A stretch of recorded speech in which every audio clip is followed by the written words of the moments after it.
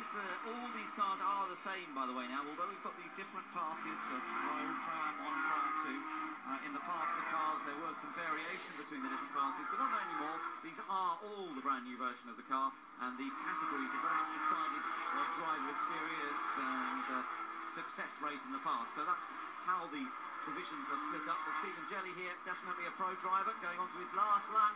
And with Keith Webster just up ahead, he hasn't really got to panic too much. 1.6 seconds is the gap. Back to you and Hanky. Yeah, he's done a very, very good control both of the restarts beautifully. First one especially well. I think without that second safety car, it would have been an even bigger gap. Hanky has done a solid job. It looked to me like a couple of times we were looking at the onboard from James Sutton where he was really struggling to put the pad in. Now, where is James Sutton actually? He's disappeared back a long, long way. It's some 4.7 seconds back, so I wonder if Sutton's got a problem of some sort. Let's watch him, still running there, but he's almost in the clutches of Tim Harvey and the rest of the group with Tordoff, Meadows, and of course Plum in that gaggle as well. Yeah, but he is, I think, going to be reasonably secure as we look to see the race leader coming out of Clearways for the final time. And Stephen Jelley wins this second race of the season at the first event of 2011.